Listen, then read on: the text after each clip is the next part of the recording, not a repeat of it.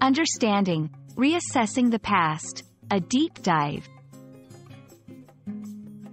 Hello everyone. Today, we're exploring a fascinating concept, reassessing the past. This phrase might sound complex, but don't worry. We'll break it down together, making it easy to understand and use in your own conversations. Reassessing the past is all about looking back at events or decisions with fresh eyes and possibly new perspectives. Let's dive in and unravel the layers of meaning behind this powerful phrase.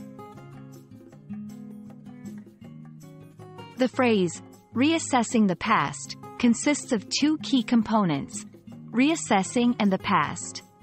Reassessing means examining or evaluating something again or differently from before. It implies a change in perspective, new information, or evolved understanding that prompts a second look at a situation or decision. The past refers to events, decisions, or periods that have already happened. It's the history of an individual, a community, or even the world. When combined, reassessing the past involves taking a new or different look at historical events, personal decisions, or any previously established understandings, with the aim of gaining fresh insights or drawing new conclusions. You might wonder, why is it important to reassess the past? There are several compelling reasons. 1. New information. As time goes on, new evidence or data might emerge, shedding light on events in a way that wasn't possible before. 2. Changed perspectives. People grow and change, and so do societies. What was once acceptable may now be questioned, and vice versa. 3. Learning opportunities. Looking back with a critical eye allows us to learn from our mistakes, ensuring better decisions in the future. 4. Healing and growth. Understanding the past from a new viewpoint can lead to healing from past traumas and promote personal and collective growth. Reassessing the past is not just about changing your mind. It's about engaging deeply and thoughtfully with history and personal experiences. Here are some steps to do it effectively.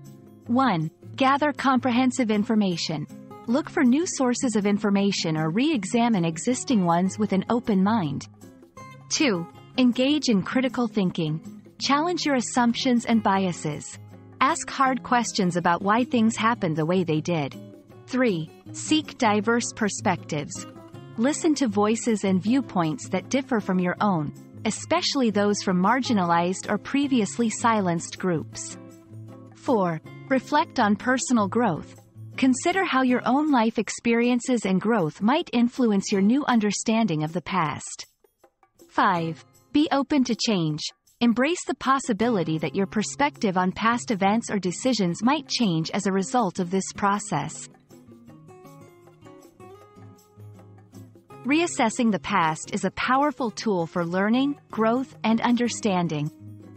By looking back with new eyes, we can change our perception of history and ourselves, leading to more informed decisions in the present and future.